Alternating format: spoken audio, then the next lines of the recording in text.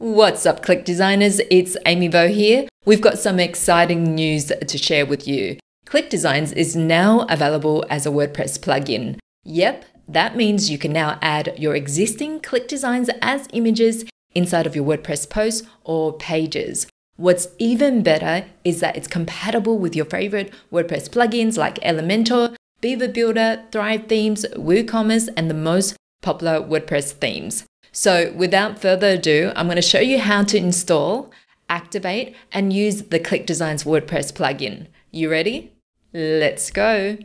Okay guys, when you log into the ClickDesigns dashboard, under What's New, you'll see the ClickDesigns WordPress plugin. Click on Download. It will open up this Google Doc, and you want to go here, click on this link to download the zip file right here. Next, you want to log into your WordPress admin area. Over on the left side, head to Plugins and click Add New. Head up top, click on Upload Plugin, click on Choose File.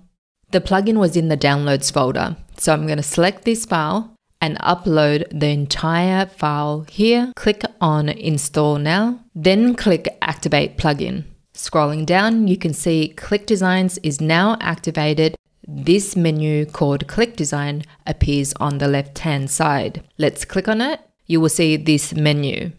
And if you have a ClickDesigns account, you want to locate your API. So you would head back to the ClickDesigns dashboard, go to your profile, click on Settings, click on API Key, go over here, click on it to copy your API key, head back to your WordPress admin area, and you would click on Do you have an API key? If you don't have an API key or an account with us, you would click here to create a new ClickDesigns account. Let's click here, paste in the API key, click on Submit. It will have API key added successfully. There you go, you've activated your ClickDesigns account inside of WordPress.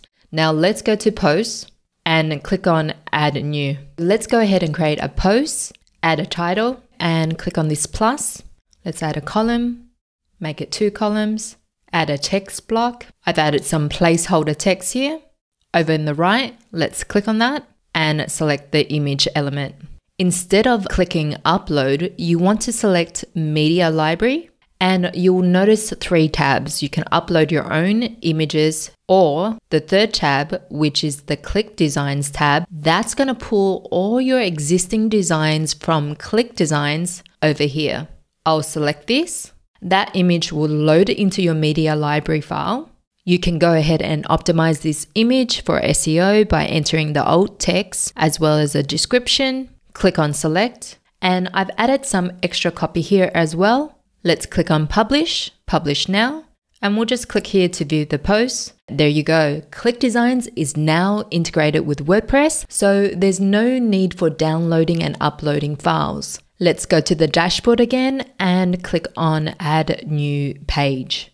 I'll add an image again by going to Image, selecting the media library, select this image.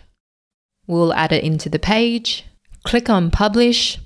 Let's view this page, and your ClickDesigns image is also available to be added on pages. That's it guys. Anywhere there's an image element, you can add a ClickDesigns image.